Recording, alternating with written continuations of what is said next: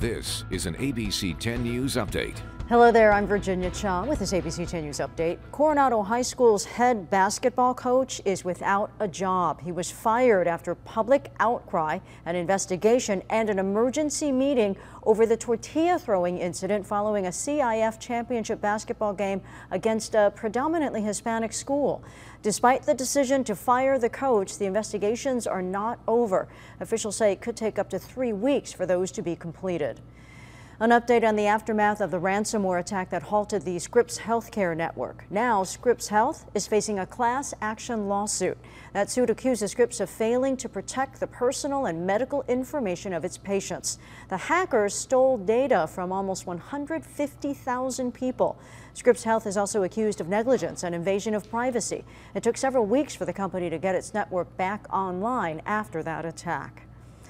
A new trolley station is being dedicated to veterans and military members. That station is located in La Jolla.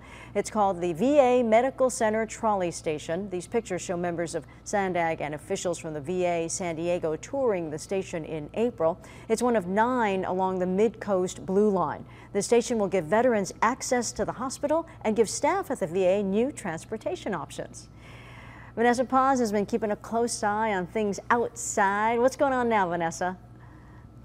Well, Virginia, it was certainly an exciting morning, right? We had thunderstorms associated with lightning and heavy downpours at times. Right now, it's looking pretty calm, though, as we take a live look out in Pacific Beach. We're seeing partly sunny skies, still some spotty showers, and we're not going to rule out showers as we progress through your Wednesday.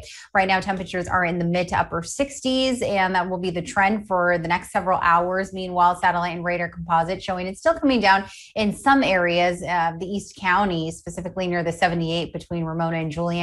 We'll top out in the low 70s along the coast, low 80s inland, and we still have thunderstorms that'll linger in the mountain areas with highs in the mid to upper 70s. Virginia. Thank you, Vanessa. For the latest news, weather, and traffic, just go to 10news.com, or you can download our free app from your app store. For ABC 10 News, I'm Virginia Cha.